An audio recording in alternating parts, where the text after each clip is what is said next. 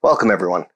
My name is Michael Ciurleo for Boris FX, and today we're going to explore how to add some realistic Gobo lighting effects using the light filter options and easy masking in Optics.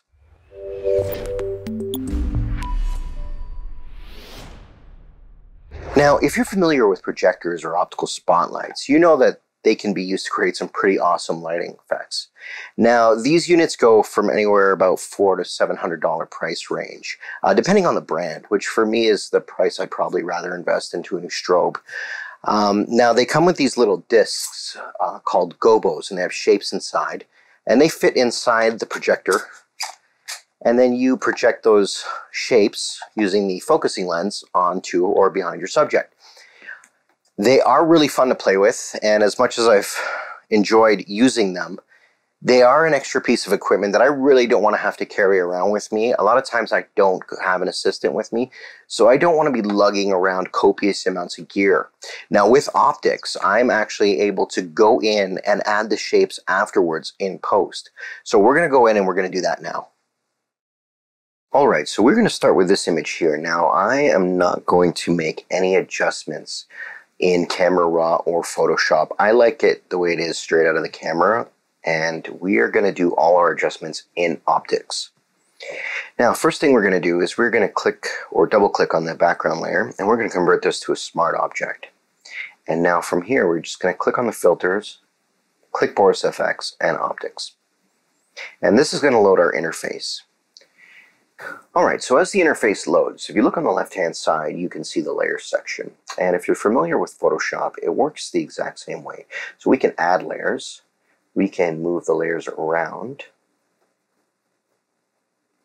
and we can make adjustments to them as needed.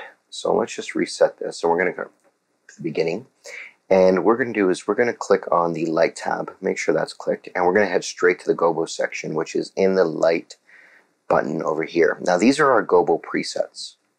From here we can click on different ones to find the shapes that we're looking for, and if you click on the top you can see all the different elements up here. We are going to stick with the shutters, and the reason why I'm choosing this is because it has a nice gap in between. You know what, we can do this one here.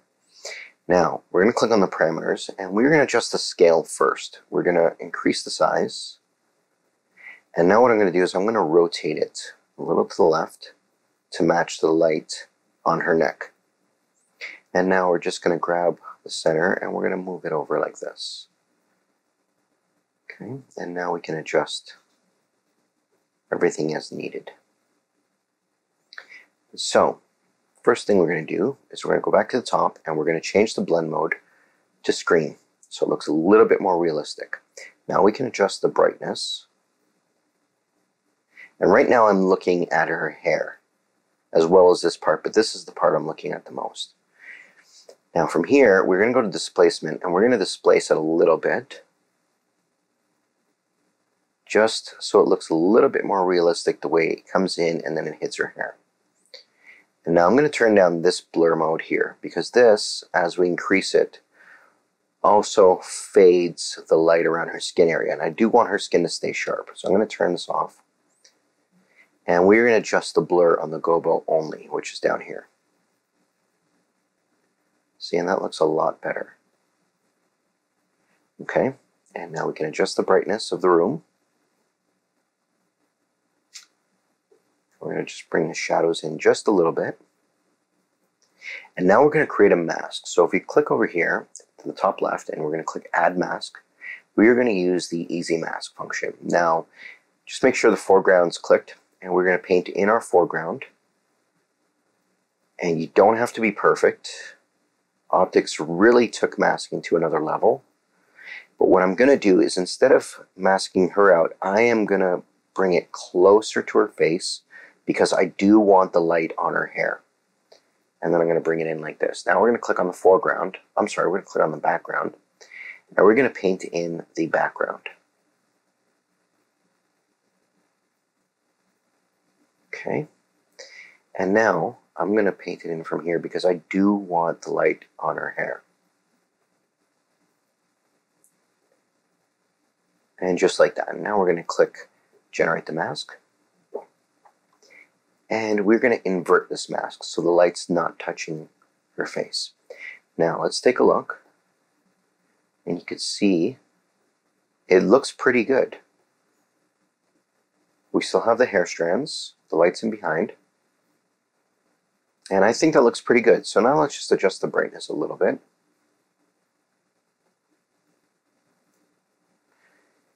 And I think we can bring the blur down just a touch. There we go.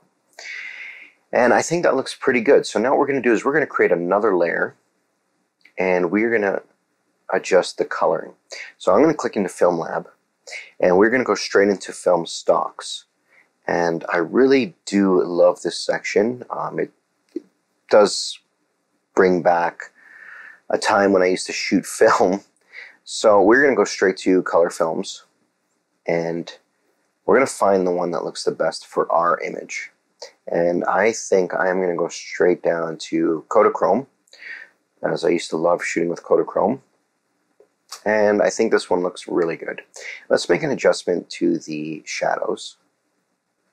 We're going to scroll down a bit, and we're just going to slide it a little bit to the left. And let's see it before and after. I like it. So we're going to go right back into Photoshop by clicking the Done button. And now it's going to add the effects to Photoshop as a smart filter.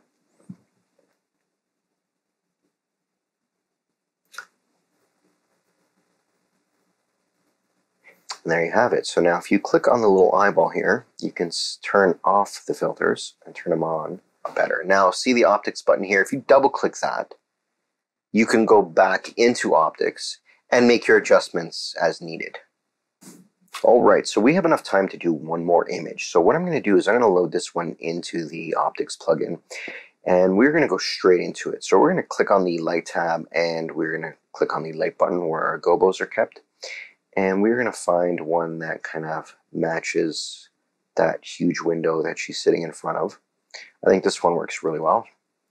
And again, we're going to start by increasing the size to find where we want to place it. I'm going to rotate it just a little bit. And basically, I'm looking at this back curtain here, and I'm keeping an eye on the wall and the floor.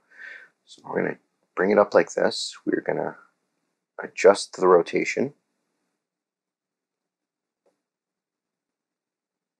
And I'm just going to slide it over a little bit here. And I think that looks good. So let's go back to the top and change the blend mode to screen. I'm going to turn off the blur because, again, the blur softens the image way too much for me right here.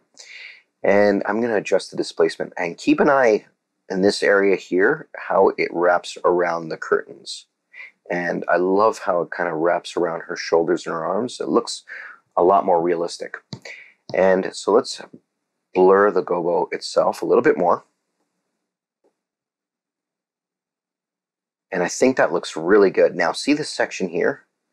This section I don't think light should be hitting. So let's get rid of the light right here. And to do that, we're going to create a mask again. But instead of the easy mask, we're going to create a path.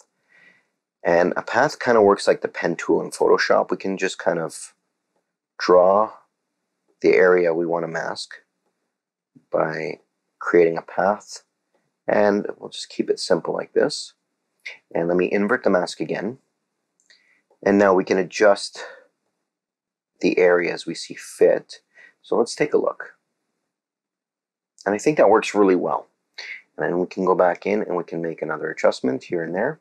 And now we're going to create another layer, and we're going to just quickly change the color tones. So I'm going to go back into the Film Lab and back into the film stock. And the reason why I like this is because I came from a background where we shot a lot of film back in the day. And I kind of has a bit of nostalgia to it. So I'm going to click on the color films, and let's pick something different. Let's go for Fuji. I am a fan of Fuji. So this one works really well. And now I want to bring down the tone just a little bit. So I'm going to go into the parameters. I'm going to come down, and I'm going to just raise the shadows just a touch, just so I can add a little bit more definition. And I think that works really well. Let's bring it back into Photoshop.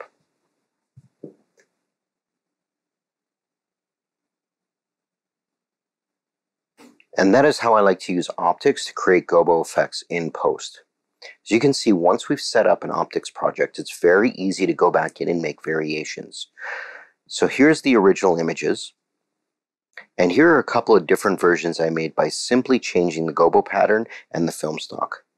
And that is certainly something that is a little bit more difficult to do quickly while on a shoot. I hope you enjoyed this video. Please visit us at Boris FX for more image editing tips using optics.